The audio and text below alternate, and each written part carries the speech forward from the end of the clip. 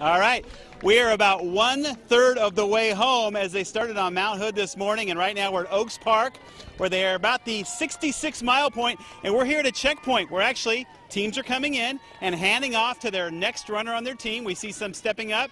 We're going to see a handoff right here, and off they go through the streets of Portland as they make their way to the coast, to Seaside. And as we look around here, you can see the buzz is building. There are more and more people gathered down here. These are all runners who are waiting for their teams to arrive to make the big handoff and move on.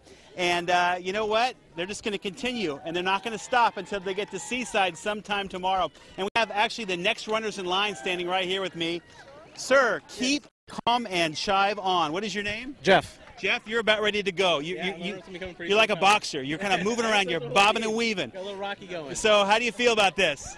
Second run, I feel good. Yeah. So you started this morning on the top of the mountain. Yeah, I was at the top coming down. Yeah. And so how's your team looking? We're looking good. Yeah. Yeah, we're going pretty fast. Now, why do you guys do this? You have to be a little crazy, right? Oh yeah, it's a blast. You look forward to it every year. Yeah. I mean, it's just so much fun. You get in a sweaty van, get all smelly, and get to the coast. All right. And you're a part of the team as well? I am. And you have the title belt? Yes. And what's the name of your team? Oregon Blueprints and Black Eyes. All right. And when are you going to run?